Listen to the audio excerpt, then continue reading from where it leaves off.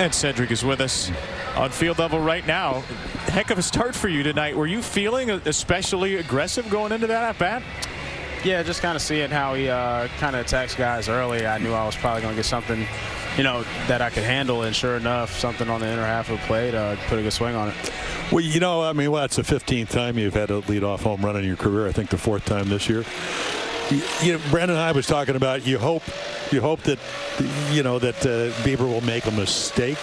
Looked like he changed up to Santander, fastball in the middle of the plate, hanging slider. That's about it. Other than that, he strikes out 11 again.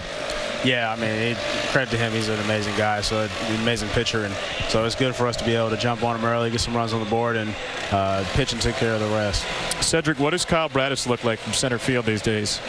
Oh, that's amazing. And the crazy part is when you have a guy going out there doing what he's doing and you can still see room for improvement, that's a scary situation. So he's doing an amazing job, and he's sticking to a good routine.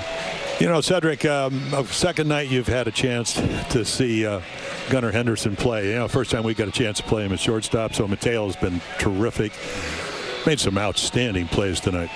Yeah, I think the biggest thing for him is just feeling comfortable as early as possible, and you know, we're around a group of guys that he's known for a while, and coming in and doing good things for us. How nice does a 4-2 road trip feel? No, it feels great. It feels great. We're going to take it back home, get a nice fun flight back, and get ready for the next day. Cedric Mullins, hope you enjoyed wearing the home run chain for about 4 pitches, and congratulations on the win tonight. I appreciate it. Thank you.